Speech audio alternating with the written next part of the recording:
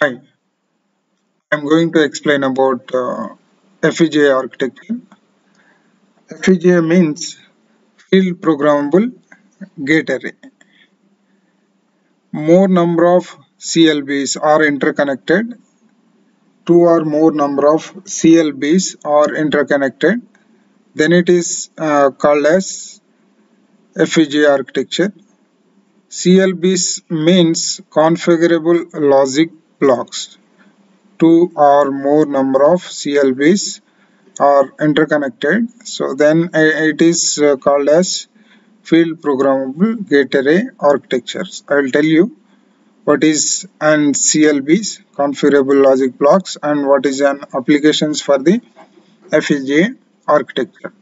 Here you can see this, the CLBs are configurable logic blocks internally having flip-flops are required LUTs. Lookup table means this is our logic function, and multiplexers as well as the input output ports are required.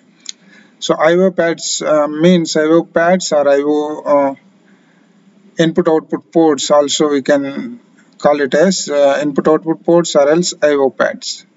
And coming to the interconnections are required to give the connections between two or more number of devices. So as I said, here you can see this FPGA architecture. CLB's configurable logic blocks are having internally some logic functions. So for example, I am assuming here it is having the logic function a plus b. So by using these interconnections, these are the interconnections are by using this we can execute our required program.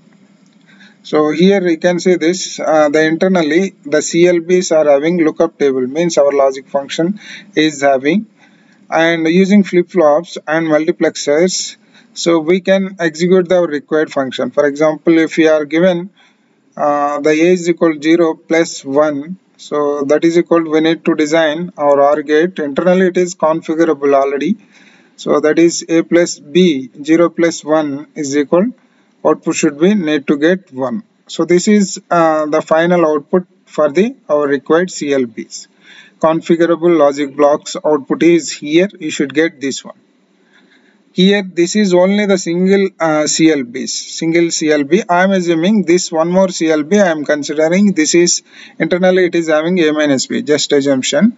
So here also we need to we need to execute our required program by using interconnections and input output pads. And before that, here also some this area is called as switch matrix. So depends on the user requirement, we can switch and we can execute the, we can give the priority to execute our required program. So switch matrix also required for FPGA architecture. So finally you can see this CLBs are internally having lookup tables and multiplexers and flip-flops to execute our required program. For example, here I am assuming A multiplied B. This CLB internally is having A multiplied B. This is our requirement. So by using already configurable. So by using input output ports, we can execute and we can get the required output. So even if you take a small any processor, can I explain with one processor?